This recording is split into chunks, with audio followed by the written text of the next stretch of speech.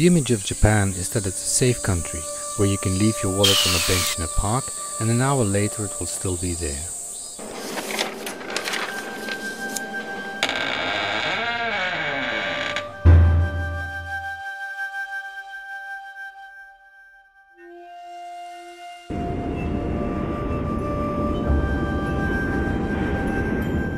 However, Munich reinsurance sets Tokyo on top of the world's most dangerous cities.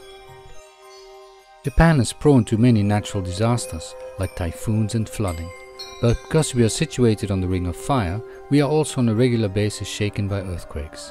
When we look at the recent violent disaster of 2011, we can see that most of the casualties were due to the tsunami. This is because, unlike tsunamis, earthquakes and fires are an engineering problem.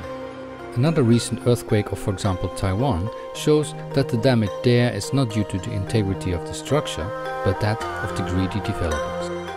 As Japanese are also the world's most risk-averse, it's logical that the earthquakes are taken very seriously.